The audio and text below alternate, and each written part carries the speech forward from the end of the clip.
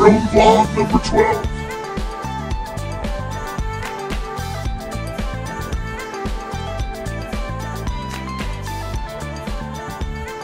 Hey everyone, it's Adam and Jay from the Aeroworks workshop, and today we're going to be talking about a real important topic, and that's ATC communications, UAS communications. I think that's been a real popular topic lately on the forums. Whether you're operating as a 333 operator or a newly certificated 107 operator, at some point you're probably going to be talking to ATC via radio, and we want to talk a little bit about that today. Right, and right here we have a handheld radio that you would typically use in order to talk to the air traffic control tower. Right, and these are actually different than like a scanner. These are actually a two-way VHF radio, and we'll put some links down to some various models. They're all different price ranges. But there's some important things about talking on the radio. We're going to talk a little bit about that. But one thing that has also come up a little bit is the airspace authorizations and waivers. And there's some confusion over when do I need one over the other. Right. And we're not going to get into how you apply for those and all that, because that could be a whole nother vlog. But just real quick, an airspace waiver is something on a more permanent basis. So similar to like a COA, where let's say I live in a town where I'm always doing work around an airport that's, you know, right in my town, that I'm in their airspace. That would be something that I would want to apply for a waiver from, to allow me to always operate, and I can actually request that waiver for up to 4 years. An airspace authorization is something that is like, you know, I'm going to be in this airport's airspace like one time, or maybe I'm traveling across country and I have a shoot to do, and I'm going to be there, you know, for a very short amount of time. I'm requesting an airspace authorization just to operate there for a day or so. So there's a big difference between the two. The authorization, when it's in full swing, is supposed to take anywhere from pretty much an instant to, you know, maybe a day or so to be authorized, whereas the waiver now, you know, they're taking 10, 20, 30, they say up to 90 days to approve it. Which it seems to be the case with everybody, or he's complaining that they're not getting them on time. Now, who would you contact for the authorization? Well, both of those are actually done online. There is, and we'll put a link down below, but there's a an airspace authorization and waiver request form online. There is a paper version. I don't think anybody's doing that.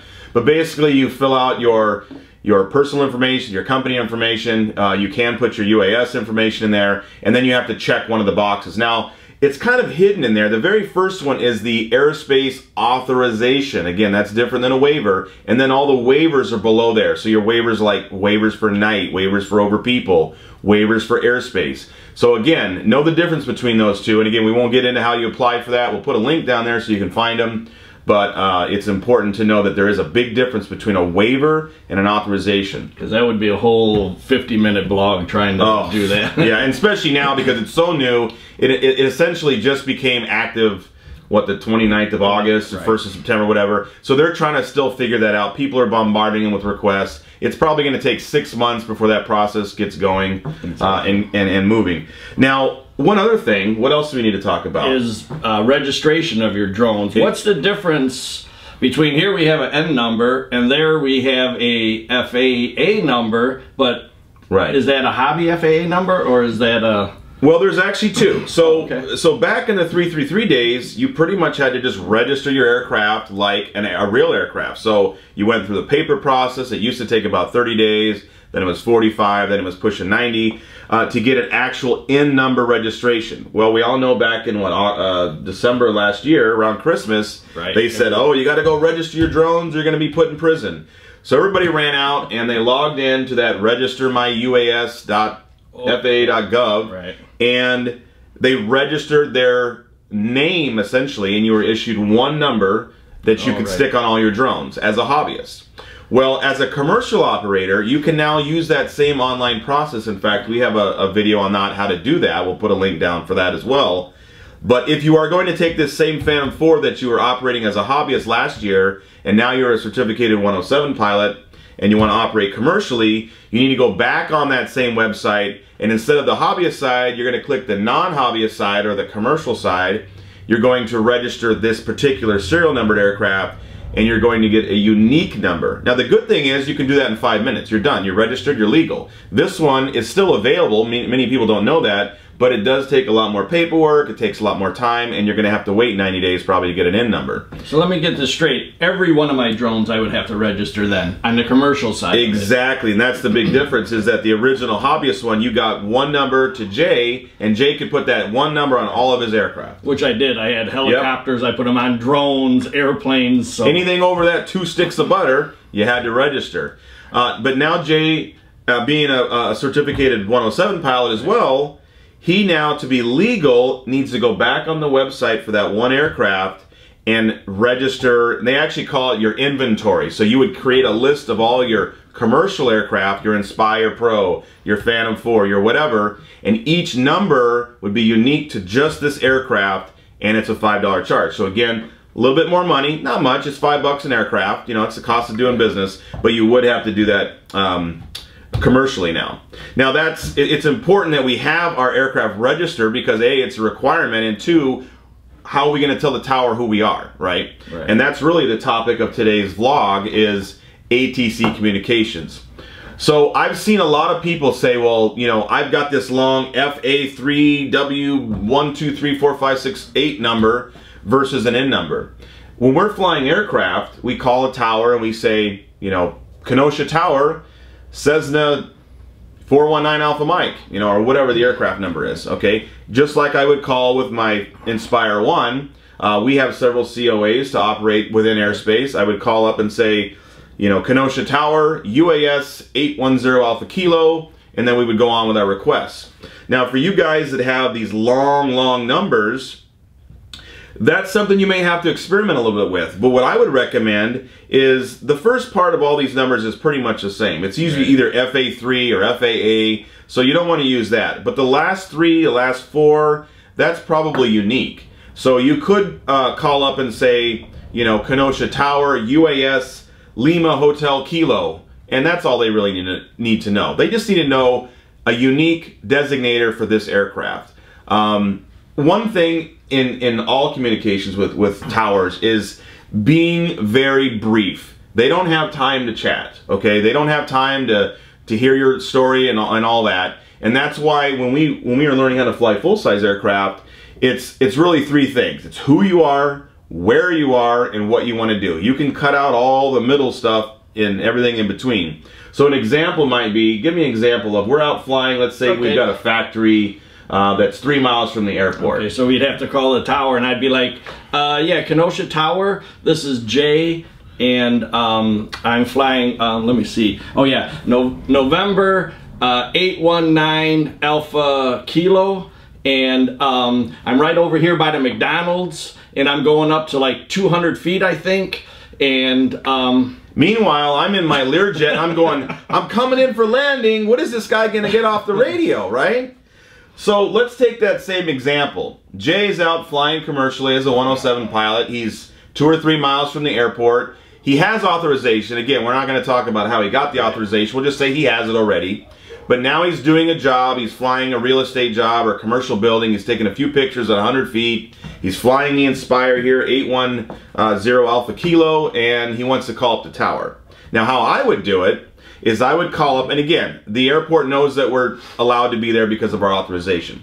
I would say, Kenosha Tower, UAS 810 Alpha Kilo, 2 miles to the south, making a photo flight at 100 feet. That's it. Boom. I just answered, gave them all the information. Now, if they want to tell me something after that, that's fine. They would call up and they would say, UAS 810 Alpha Kilo, you know, permission granted, or traffic is a Cessna at 500 feet in your location. The big thing is using known reporting points, and that's very important. If you've taken a sectional chart study guide or any of the things to get your 107, you've heard of something called VFR reporting points. Now, these are known points on every sectional chart that the ATC organizations in your area are very well aware of, and they really need to be aware of. So they don't necessarily know where the Burger King is that Jay's talking about, but they do know where the, let's say, the electric companies or the power plant smokestacks are, because those smokestacks are on a chart and they have a little VFR reporting point. So if I say I'm 2 miles to the east of the power plant, they know pretty much where I am. If Jay says I'm 2 miles from the airport next to a McDonald's, they don't have a clue where you are. And again, it makes us sound very unprofessional if we call in like that.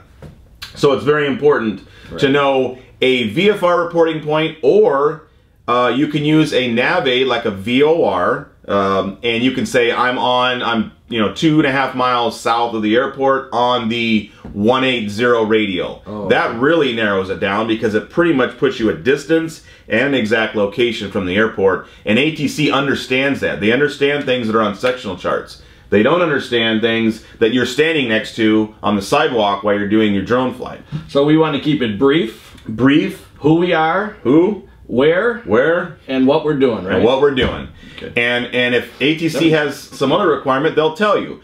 But it's important to cut out the ums and the ahs, and I'm a certified drone pilot, and because keep in mind that you are talking on probably a radio like this, and you are now tying up that channel to that tower from anybody else to talk to them.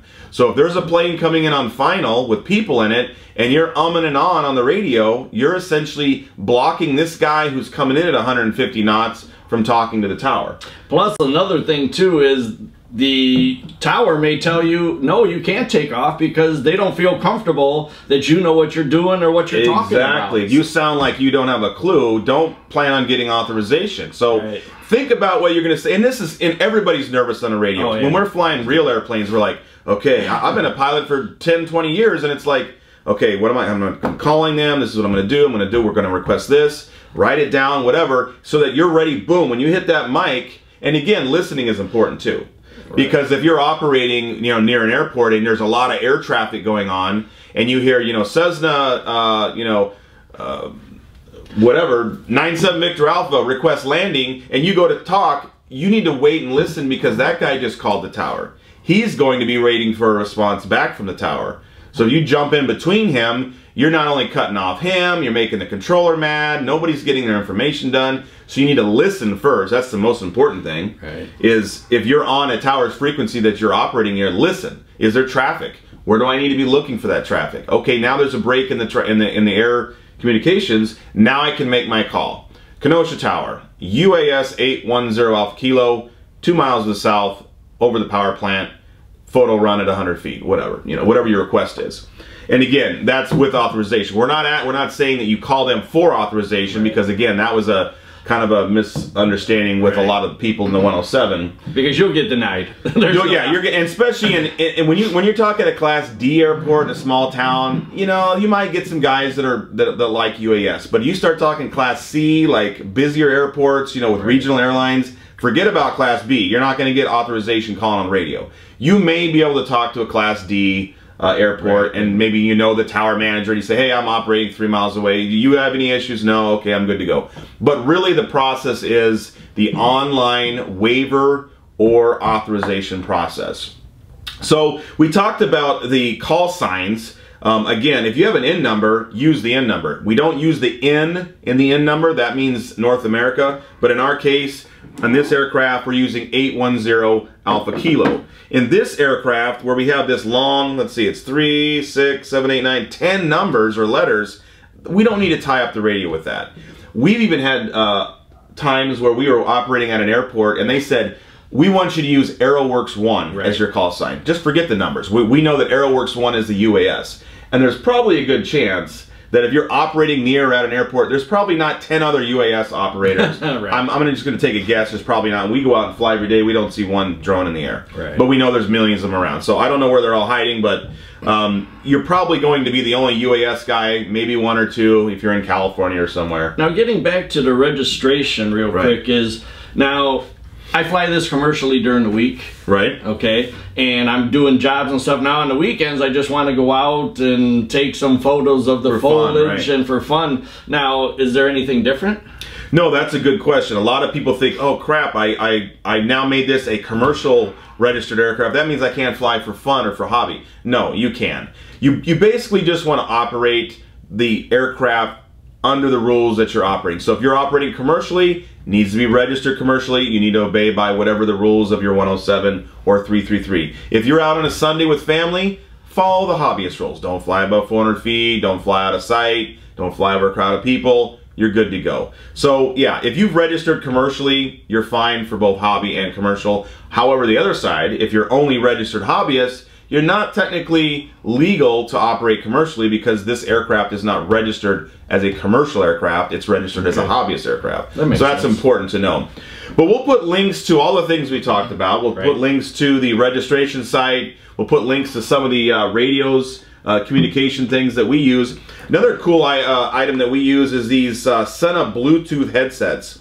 Now, we operate as a 333 company, and so we have to use a visual observer. 107 got rid of the observers, but it's still recommended. I mean, another eye in the sky, you got birds flying around, you got people walking up to you. Having a second person, whether Jay's flying or I'm flying, to say, hey, ma'am, Jay's flying right now, we'll answer the questions in a second, or hey, there's a hawk over here and Jay's looking at the UAS over here. It's important to communicate. One of the things that's nice about these is they are Bluetooth, and we can essentially just talk in our normal voice. So Jay could be standing 25 feet away and say, hey Adam, there's a hawk up here, or we've got someone pulling up that wants to talk to us, and I can simply hear it and talk back to him, and we don't have to shout back and forth. It doesn't interfere with any of the devices. It's very low, minimal power Bluetooth. Yeah, it's a great tool that we have in our arsenal here. And it's essentially hands-free. You don't have to push anything. You turn them on. It's voice-activated. We talk back and forth. So we'll put a link down in the description of these two if you are interested in something like that. Again, we've been enjoying using them. They work great. And you can, I think you can bind like 20 or 30 of them together. So if you got 3 people, 4, 10, it doesn't matter. You can use them. So guys, appreciate you tuning in today. Hopefully that cleared up some misconceptions. Anyway. Right. We'll put all the links down below. Make sure you like and subscribe. And until next time, fly safe. Fly safe and blue skies.